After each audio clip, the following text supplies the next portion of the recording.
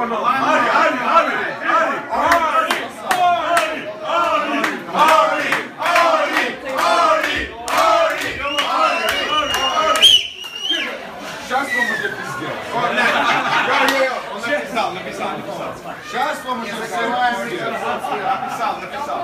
didn't know Artie knew how to write. I learned today. I can't write. He knows how to speak. He actually taught me well. Good thing that orator. Давай не спи. Опа, let's take us up. Artie, мочи. Artie, насыпай, не насыпай. Honestly, I just want to start off by saying thank you to the parents for having us. I've never been good at public speaking. I'm horrible.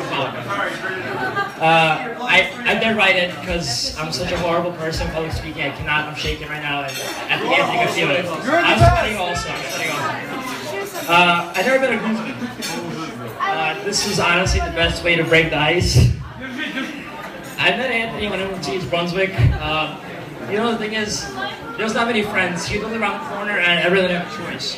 He just came over every single day, just ate my hot pockets out of the freezer. That's really what it was. There's not like a lot of people you would call blood, but Anthony is definitely one of them because I know him for so long, and it's just, it's one of those people that you will always be able to call, and if anything, he will come over at 3 o'clock in the morning. And you even like the kid? I do it sometimes. Thanks for always being there for me like a big brother. And Jenny, I'm still shaking. I'm sorry. I honestly thought that they would never come, not for you, but for him. If there was ever a question among all of us who would get married first, the finger never went to him. It was never him. You're the best thing that ever happened to him, you know, at least after Alana and I. Because we had it first.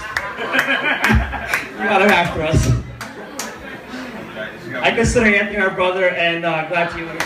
I'm shaking. I'm glad to be able to call you my sister. What? You're a sister? You two are getting married for better or for worse. Anthony, you could have not done better, and Jenny, you could have not done worse. Thank you, guys.